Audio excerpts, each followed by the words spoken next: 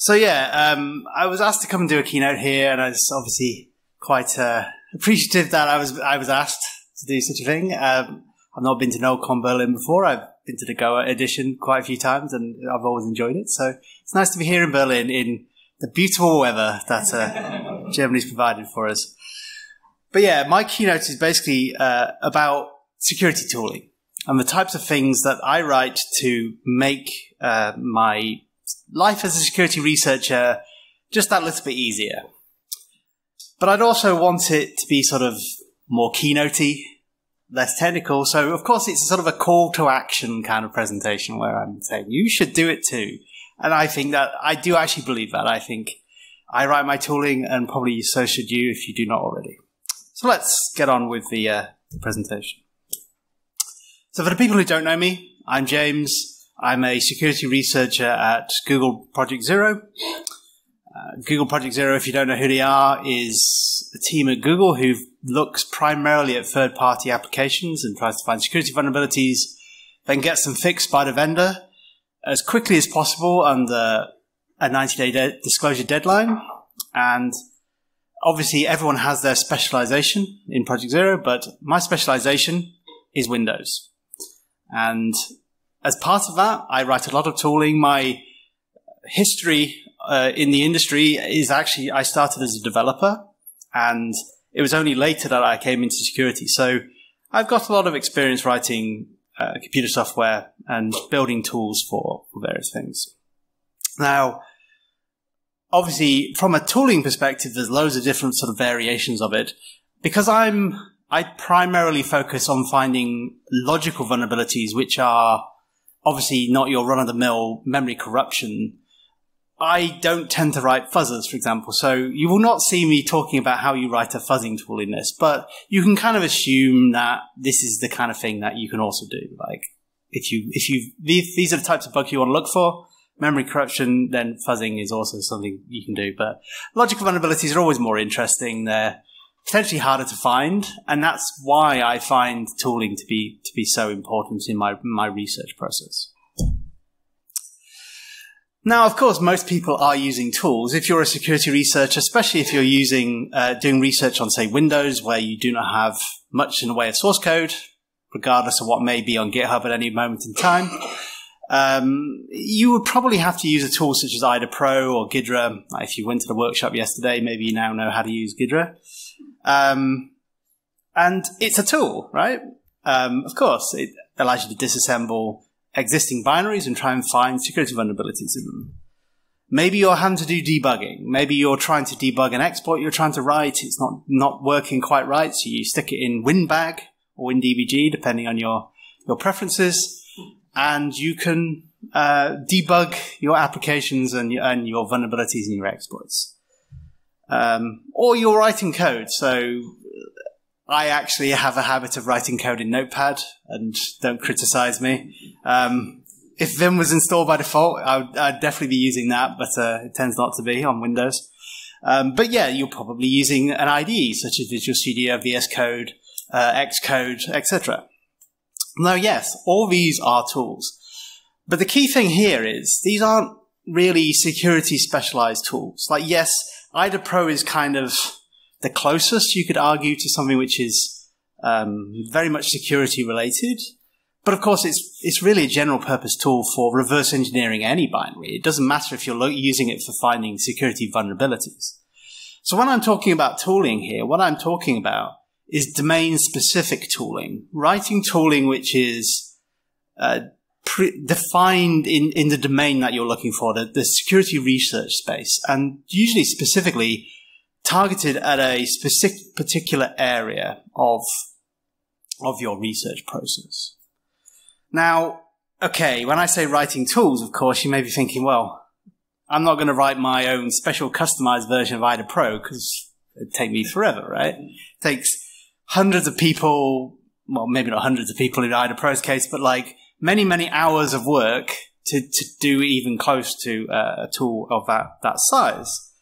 So, of course, you don't have to start out writing the sort of great American novel of security tooling. You can just start small, start at the smallest rung, and go from there. So one area that obviously is really easy to get into just writing basic tooling is just sort of simple automation of common tasks you have to do during your research process. So if you're ever having to research on Windows, you're almost certainly going to end up encountering GUIDs or globally unique identifiers. These are 16-byte unique values, which are just used everywhere on Windows. They're used to identify things. They'll be used in database keys and all that sort of stuff. They're just everywhere because Microsoft never saw a problem which couldn't be solved with a GUID of some kind. Now, IDA Pro will kind of do a good job of like saying, okay, these are the parts of that GUID structure. It's technically not an opaque 16-byte value. It has some structure to it. But most of the time when you then want to use that GUID, you need to have it sort of in a string form. Maybe you're trying to search on your favorite search engine and try and find any uses of this GUID, especially if it's like just embedded in a binary somewhere. Maybe it's in the registry, and generally you need this as a string.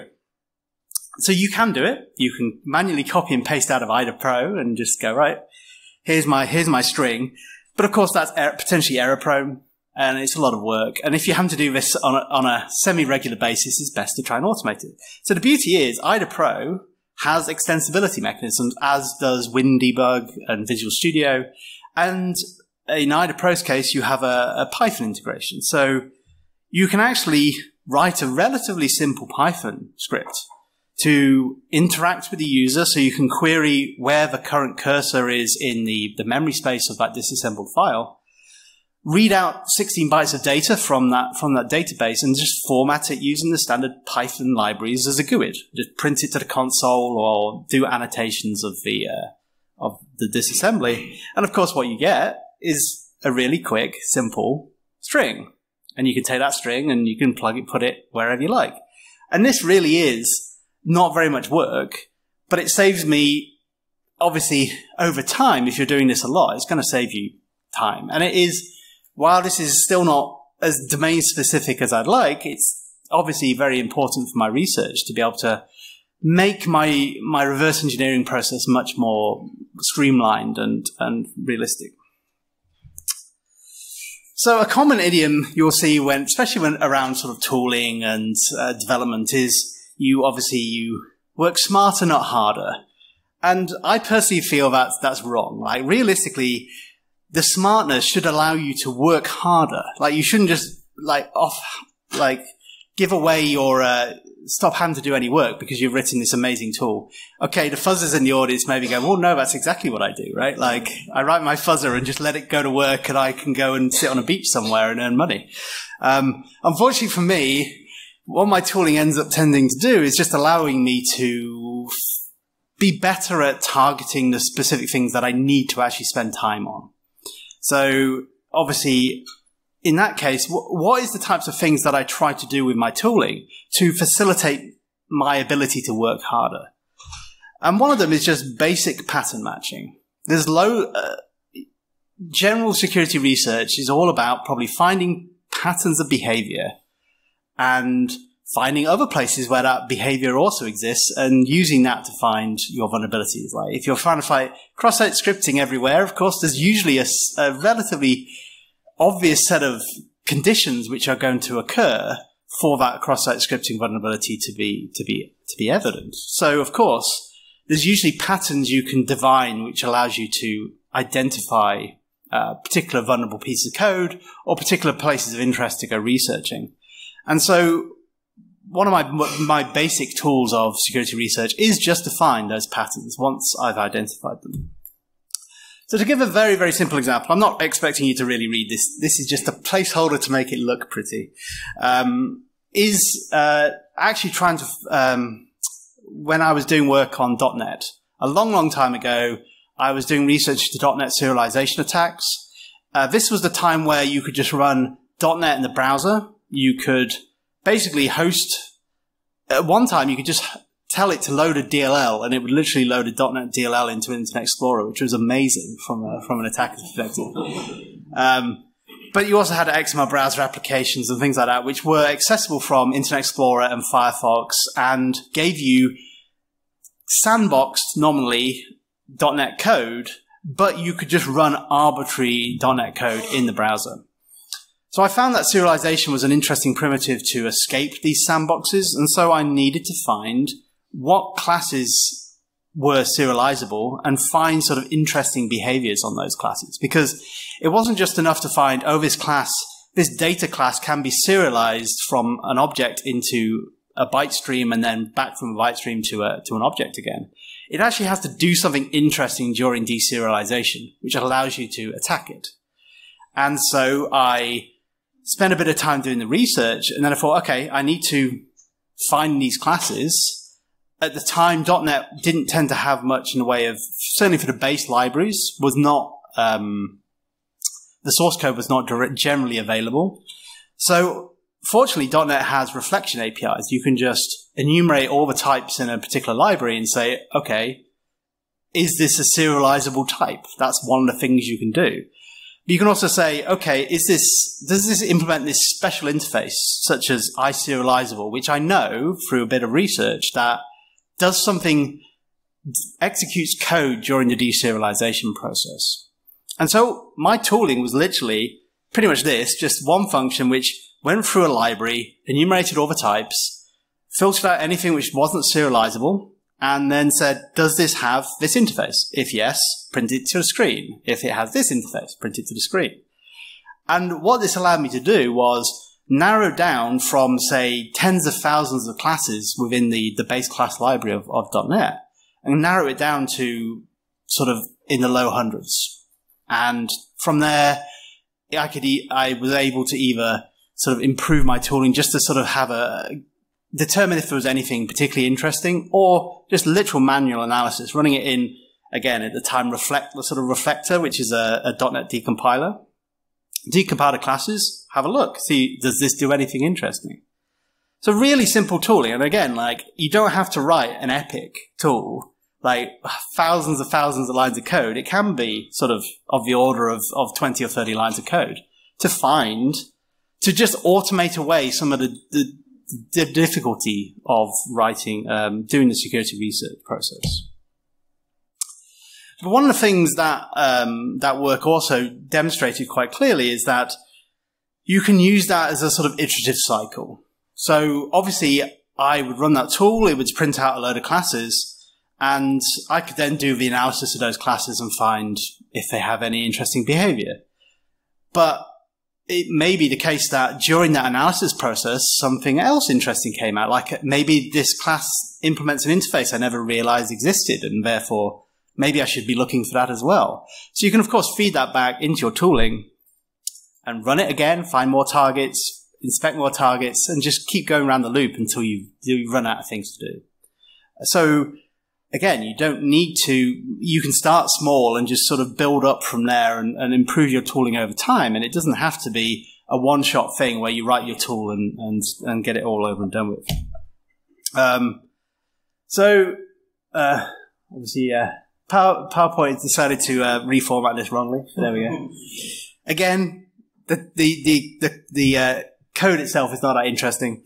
But one of the things I found, this was about 10 years later, actually, like, another time where I found I needed to do .NET serialization attacks. There was this, at this point, you couldn't just run arbitrary code anymore. Internet Explorer is mostly gone, and Microsoft had blocked things like XML browser applications for a long, long time, without a prompt at least. So running arbitrary .NET code is no longer an option. So I actually found some serialization attacks in the .NET framework, and I needed some serializable class which would actually do something during the deserialization process which was directly exploitable. It was no longer possible to just maybe get these classes back and then I could manipulate them. I actually had to have it all run completely automated within the deserialization to be a useful attack. And I realized that there's obviously various classes that I knew to be serializable, which probably shouldn't be. One of them being in .NET, this delegate class. So a delegate class, you can think of it as like a function pointer. And it can be assigned to point to, say, process.start. And if you run that delegate, it would start a process, as the name might suggest. And it turns out, for some bizarre reason, I'm sure the original designers of .NET had a reason for this. That class is serializable.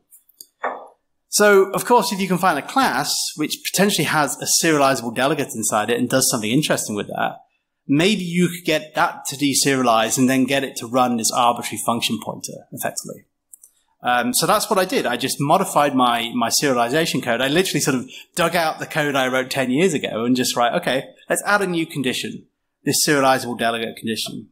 And I found one. I found a perfect class. I think this was actually introduced in .NET 4.5, which, considering that's many, many years after the original .NET was introduced, and many, many years after serialization was considered a very bad thing and you shouldn't be serializing delegates at the very least, this new class was written, and no one ever seems to have cared. Like, this has never been fixed.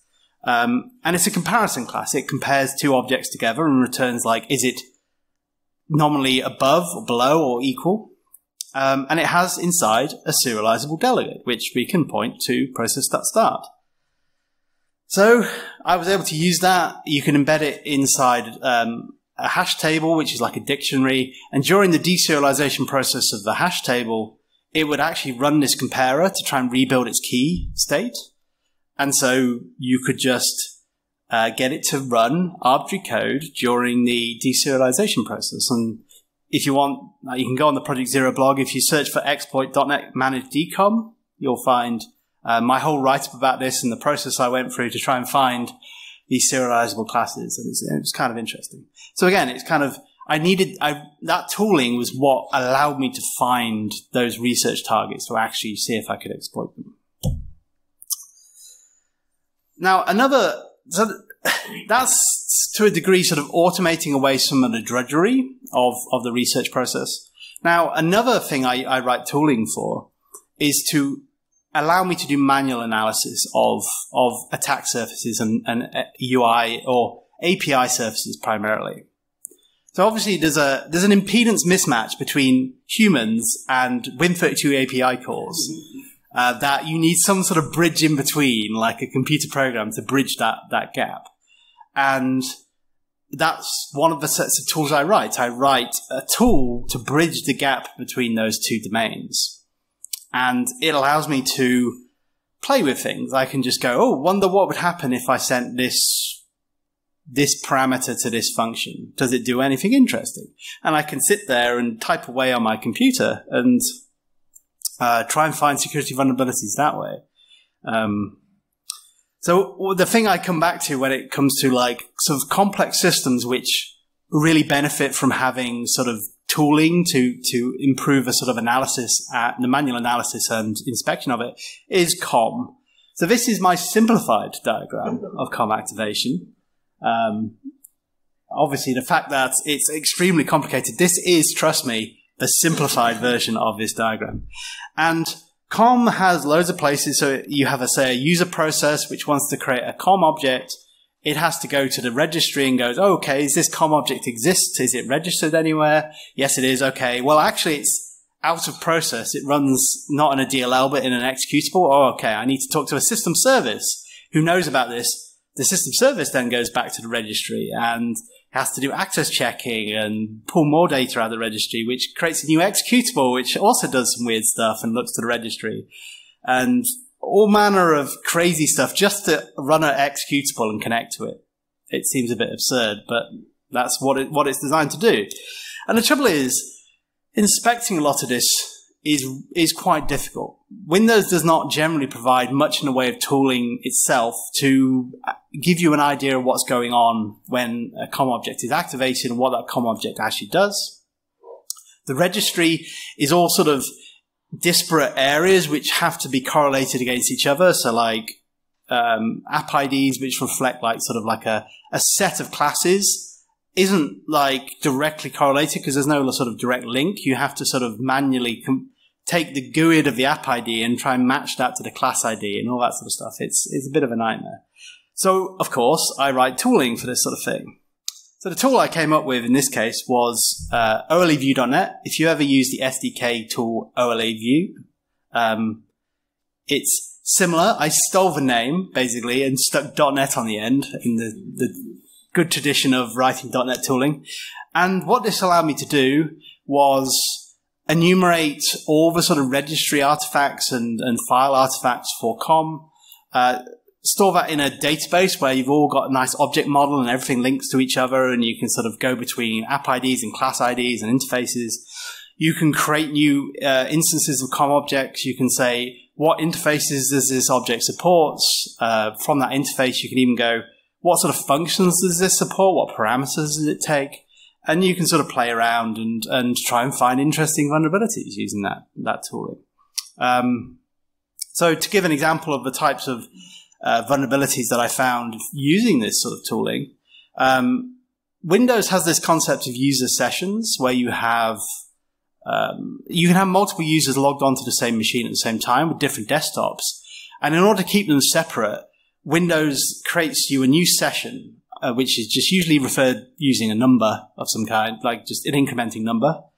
And that is in theory isolated between users. So a normal user can't access some other user on the same machine because that would be a security vulnerability if that was possible. Unless you're an administrator, of course. If you're an administrator, all bets are off with regarding these sort of things. But of course, Microsoft don't tend to like to fix bugs which require you to be an administrator. They generally don't consider them security vulnerabilities. However, it turns out COM itself has this mechanism using this session moniker to instantiate COM objects on different desktops. And the interesting thing about this is it doesn't require you to be an admin to do so. And that doesn't sound quite right. That sounds like a misfeature of some kind. However, fortunately, or maybe the reason they've never really fixed it, there are some preconditions to what COM object you can create. So a COM object has to run out of process. Obviously, it has to not run in a DLL in the current process, because that's kind of hard to achieve otherwise. It also has to be accessible. So there's like a set of security requirements associated with that, which say, can this user access this object or not? But of course, it's possible to find classes which do meet these criteria. The trouble is, there's no inbuilt tooling to find those classes. And it'd be interesting to know if even Microsoft have such tooling to do this sort of analysis. So my tooling was able to actually just go through the list of registered classes and say, okay, does this meet the criteria which would allow me to exploit this cross-session? Once I'd found the list of classes which were potential targets, I was then able to do the analysis. I could create instances of them, see what interfaces they support, because it wasn't just enough that I could create the COM object. I also had to have, say, a function on it which did something useful. And it turns out I found like a perfect one. It allowed me to do it cross-session. This COM object could be created cross-session from a normal user, and crucially, it had a function on it which was basically create process. Just spawn a new process for me. Awesome. So all you do, create it cross-session, obviously hoping that the domain administrator is logged onto your server at the same time. Spawn a process in their session and compromise the domain, right? Easy, simple solution. So of course, Microsoft fixed this by not fixing the COM session moniker craziness. They just fixed the individual class that I reported to them. So I did 6 months later send them a new one. Say, hey, still not fixed. You can do it with this other class, and they still didn't fix it. Anyway. Okay, so that's sort of my use of tooling for analysis purposes, right? Like the ability to simplify and look for areas of interest in my research topics. But another thing I find tooling really useful for is if I'm writing that tool to, say, exercise an API or interact with a particular area of my chosen domain, which of course tends to be Windows, it can act as a mechanism to make me remember how things work. Like, I'd like to believe I have a good memory, but if anyone's ever spoken to me, my ability to remember people's names is pretty limited. And the same is with random esoterica in Windows. I can probably recall quite a lot of crazy stuff in Windows, but there's always limits to my ability to remember things. So tooling is a very good aid memoir. And to give an example of where I use this, literally sort of like 3 weeks ago, is I was trying to dump all the symbolic links on a Windows file system. I wanted okay, I need to see if there's any interesting symbolic links on this drive, on this volume. Show me them all. And I've previously researched that, hey, I can do this. There's an API call which basically says, get me all the symlinks, or in Windows terms, reparse points. And I'd written this into a tool. I'd written a function to call query reparse points, which would dump all your reparse points. Awesome. However, every time I tried to use it, I would just get an error. And not even a nice specific error of this is the reason you're an idiot. No, it was an invalid parameter was passed to the service or function.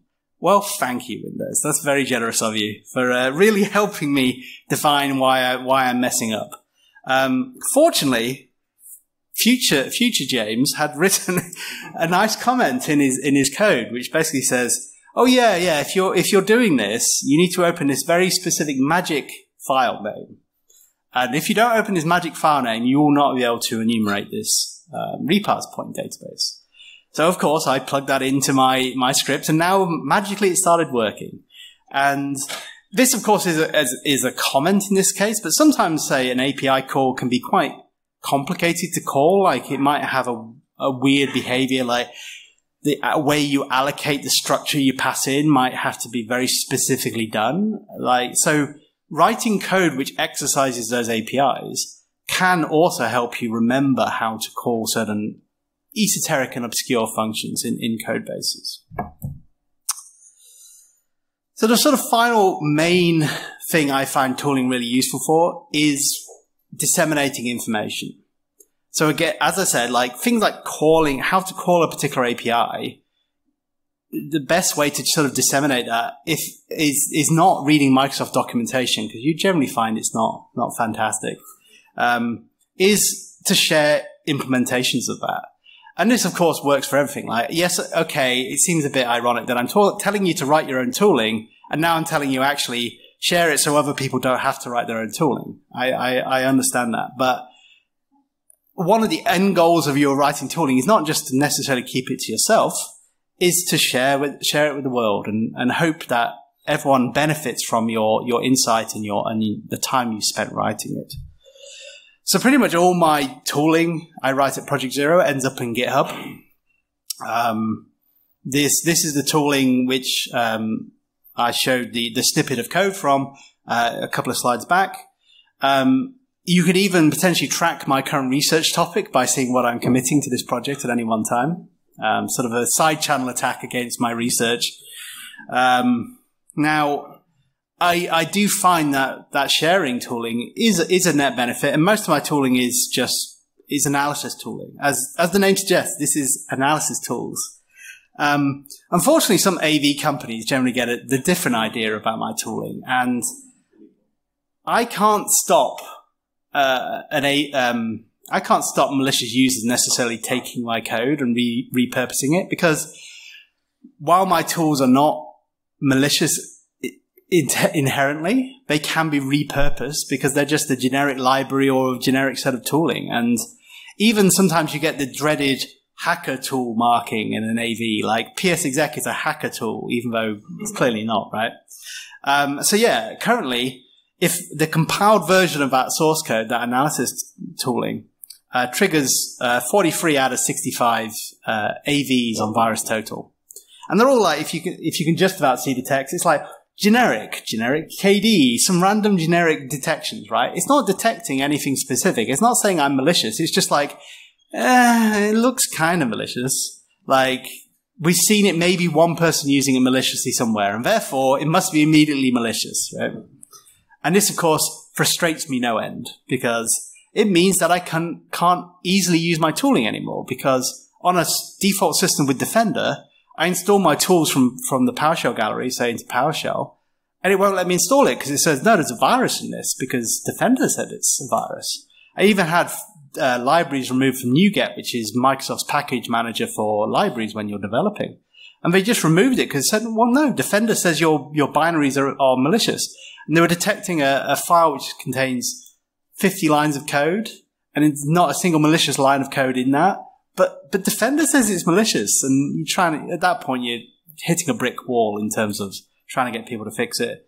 Obviously, with the sponsor of Kaspersky here, like, my best anecdote for Kaspersky is, for a while, people could not read my blog post, my personal blog, which tended to have snippets of using this tooling, because it would detect the snippets of my PowerShell code in the HTML going to the internet cache, and would delete the internet cache before you could actually read the web page. So Kaspersky protecting you from the real threats in life, right? So I thought I'd just have a very quick set of demos. Like, I don't have too much time because obviously I need to relinquish to the next speakers. But this is like my COM tooling. Of course, it can be just it's all one big user interface.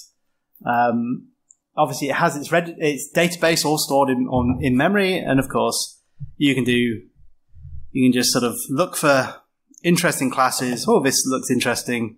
Run it, and it will dump like, okay, what interfaces it supports, and you can start playing with that and do fun stuff with that tooling. And you can also interact with it using PowerShell. So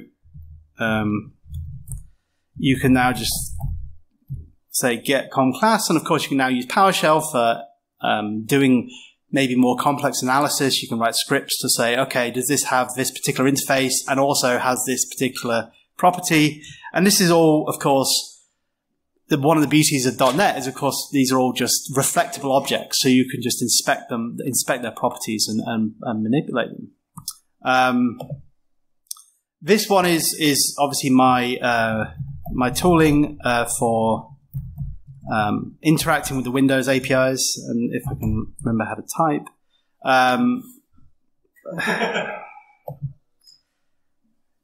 Yeah, I think that actually said like because the file contains a virus.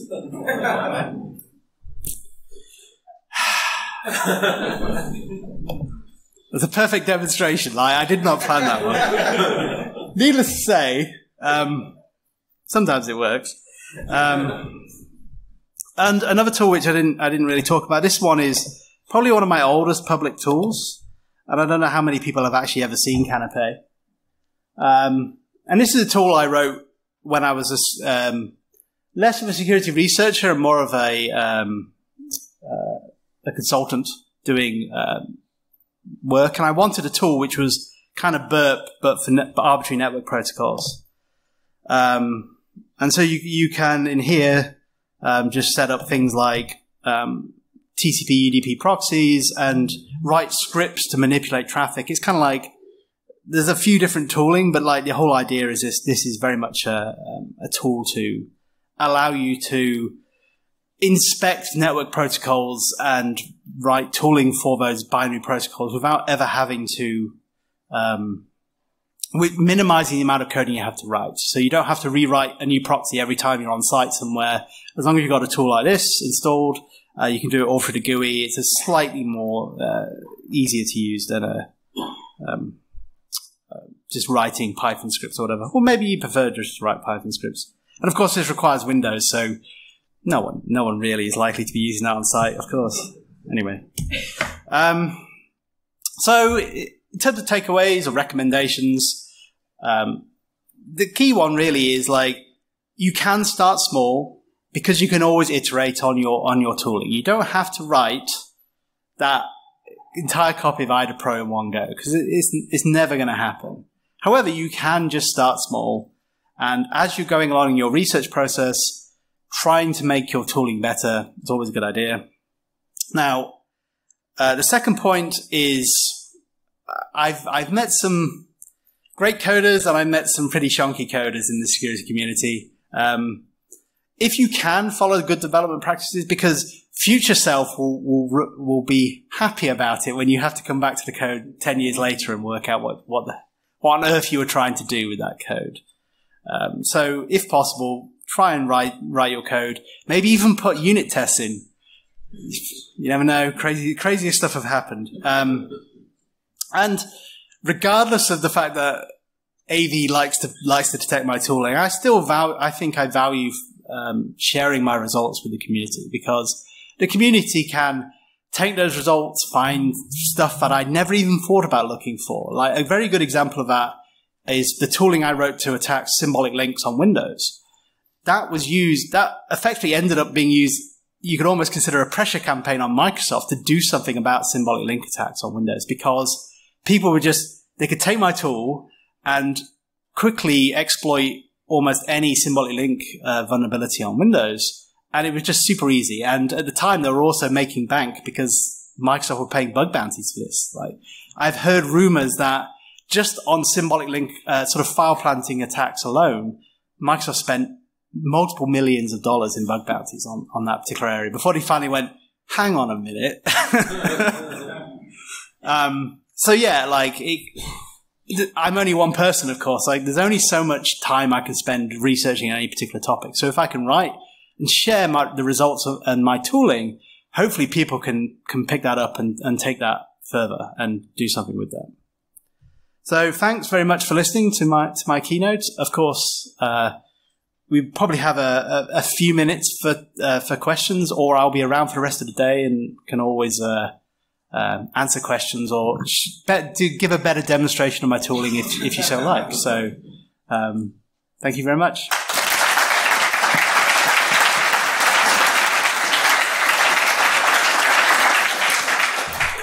Any questions?